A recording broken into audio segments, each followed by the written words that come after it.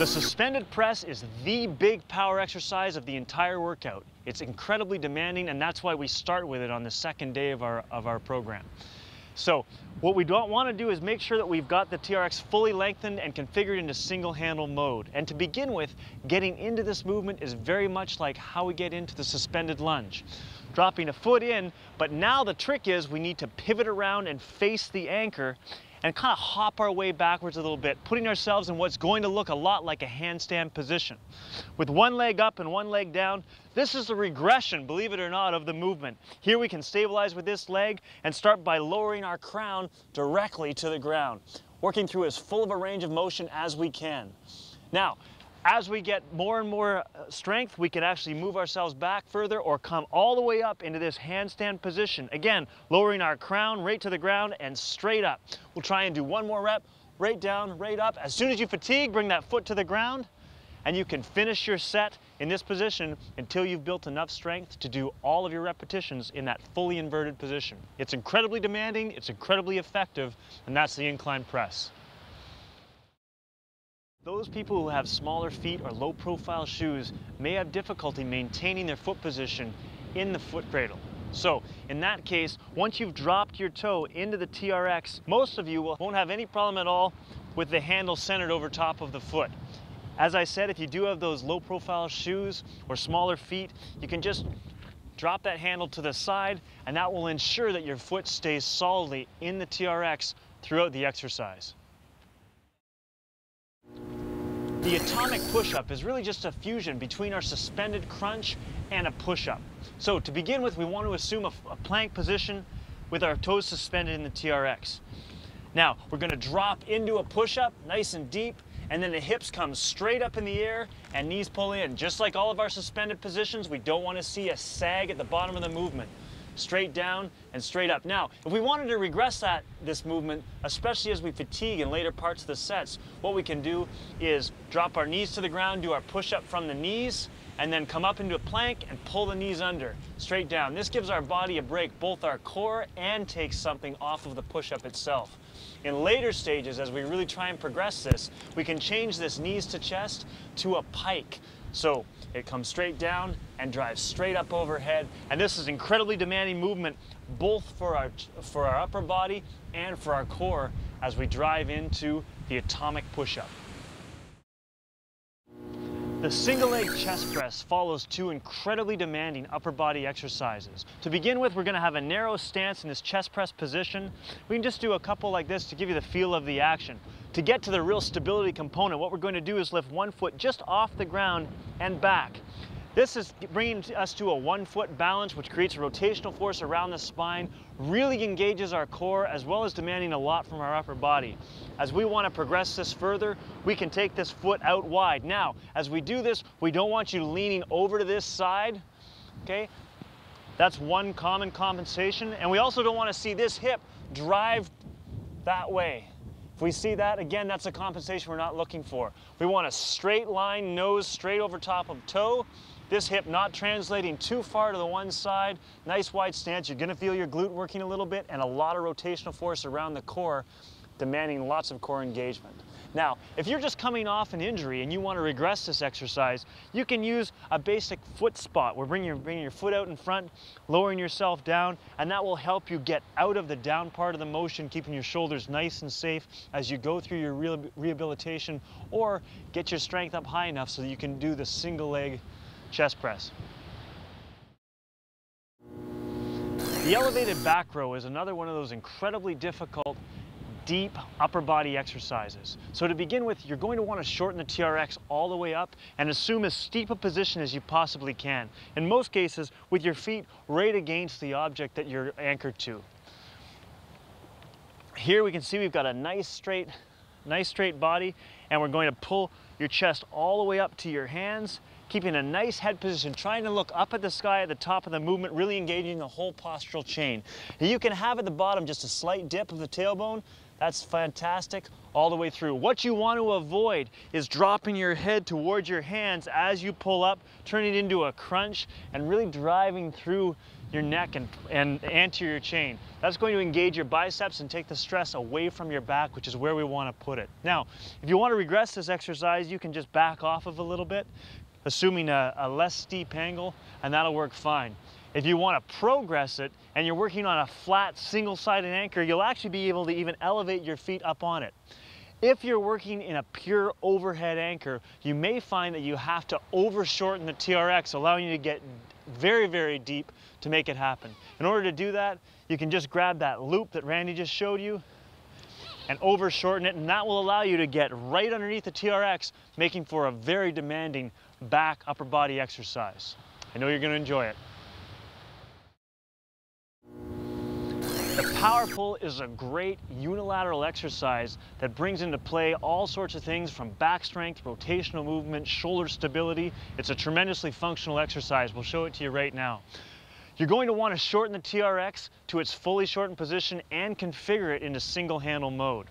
Once you're there, we're going to get this good strong grip, strong wide stance, high elbow position, and you're going to lower back and onto that movement just like this. Now, as we go through a couple of these repetitions, let's have a look at what's going on in Randy's back. Let's do a couple reps here, Rand. You see he's got this nice high elbow position. We trained a mid back in the last exercise. Now we're getting this upper back, as well as rotational movement. As he rotates through, we're really engaging through his core, keeping good strong foot position.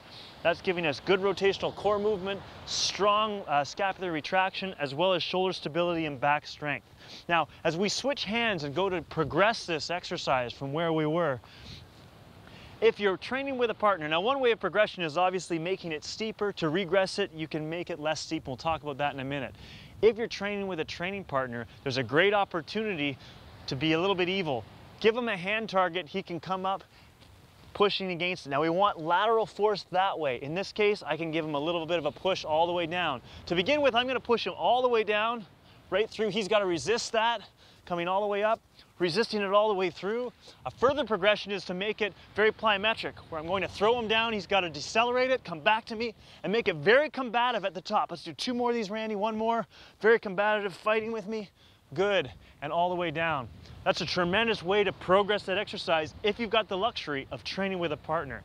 Now, with a regression, one of the things you're going to want to do as you hit that shallow position is to make sure you're using your feet in an offset foot position. And this will give you the room you need to move through a full range of motion in a more shallow position. So you can see Randy's got an offset position, he's gone back, and now he's able to come up and still go through that full range while getting all of the benefits of working unilaterally with such a big rotational movement.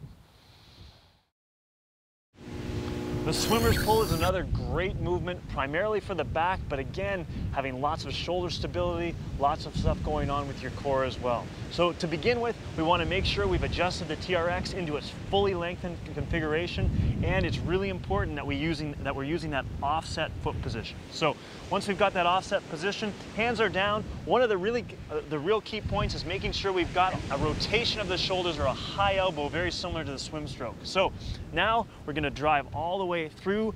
Arms stay nice and straight, chest is lifted, and head is back. Very, very key. We don't want to turn this into a row with our elbows dropped. We want to keep that good internal rotation of the shoulders driving through. Now, as we look at this from the back, we can see what's going on here. We're getting, again, a good retraction here. That head's nice and high, and great contraction all the way through the lats. If you want to make this slightly more functional, what we can do is at the bottom of the movement, let that tailbone drop just a little bit, and then we're getting a back extension that leads into it, making for a great open connect chain movement or close connect chain movement that drives all the way through from the hips all the way up to the neck. Very, very functional, very, very effective, and great back training.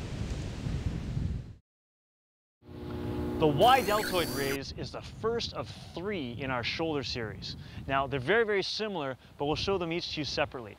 This first one, we want to again make sure the TRX is adjusted to its fully lengthened position, and again using that offset position.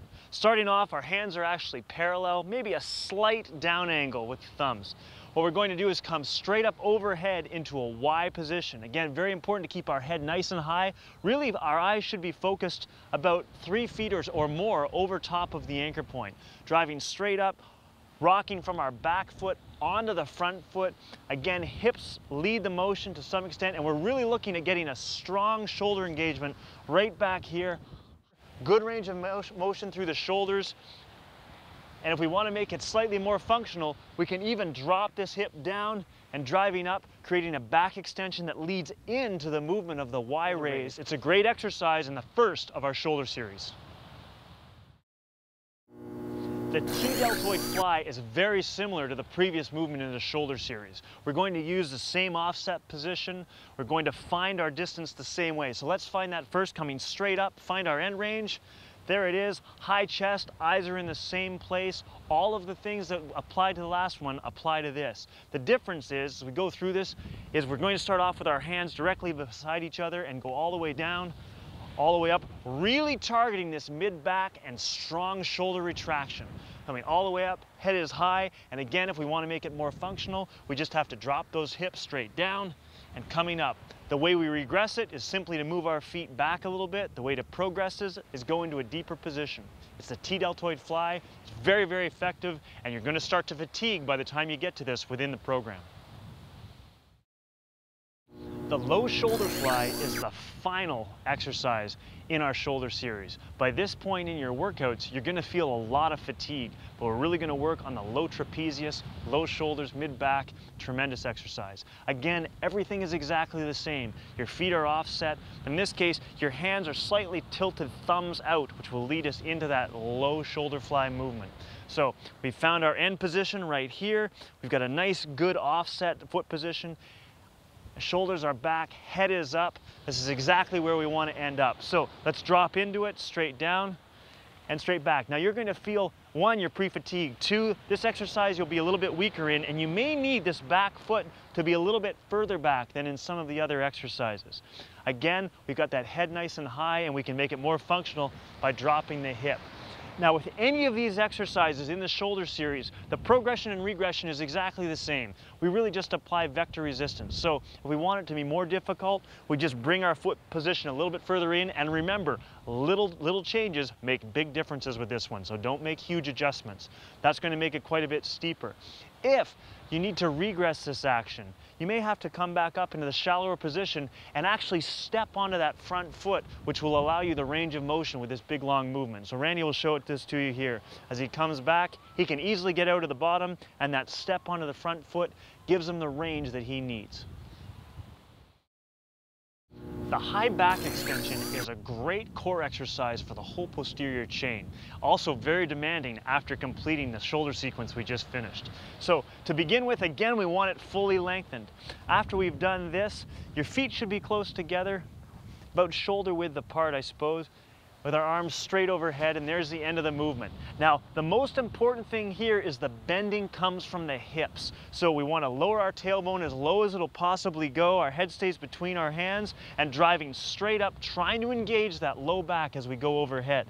Randy's coming up on his toes to increase the amount of force he's getting. So here you can see he's dropping right through his hips, driving up through his low back and up high overhead. Again, just like any other exercise where we can apply vector resistance, if you want to make it more difficult, move a little bit steeper with your feet. If you want to make it easier, bring it slightly more shallow. You may have to use an offset foot position depending upon your surface or how shallow you're planning on going. Now, in a later progression, if you want to really challenge your whole low back postural chain, what we can do is add a postural squat to this. So here we dropped in, we come up. Now holding this position, we squat down in that overhead squat and straight up, and then drop again into that high back extension. Very, very demanding, very, very effective. Great for rehabilitation, preventing injuries, and creating strong back strength.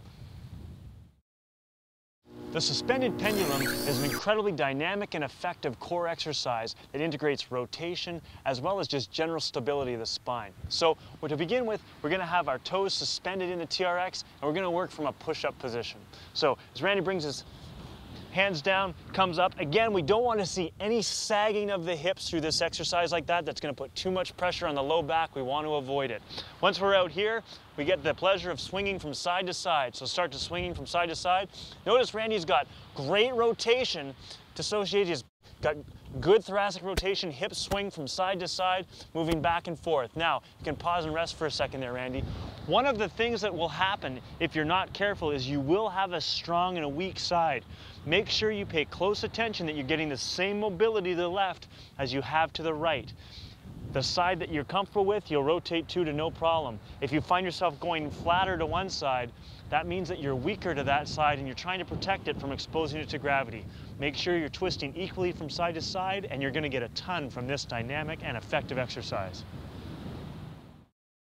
The suspended oblique pike has actually progressed through the course of this whole program, and it begins with the suspended oblique crunch. So we're going to start with that. So to start off with, we've got our TRX adjusted. The foot cradles are about 8 to 12 inches off the ground, and we're going to be in a push-up position. So from that push-up position, we're going to drive both knees up to this near elbow, just like that. You can see Randy's getting good rotation here in his pelvis, his knees coming straight forward, nice and strong, and he's really decelerating that nicely as he comes back. Now, the next progression from there is to actually take this right hand and move it forward. Now he's got a bit of a longer of a lever length, and it makes it quite a bit more difficult. Now from here we can move into the pike position. So we'll bring our hands back to being parallel, and in this case he's going to drive his whole hips off the ground while keeping his legs straight. So he's coming straight up, and you can see this time he's really exposed this side of himself to gravity, coming up nice and high, and you can see he's got great mobility here in his hamstrings to allow him to come up this high. The final progression in this exercise series is to add a body saw to it, much like we did in the previous workout. So here you can see he's sawing back, opening up further, and driving up high into that pike. An incredibly demanding position, not just for his upper body and his lower body, but especially for the core. It's demanding, it's effective, it's super functional, and it's a great way to finish the military workout.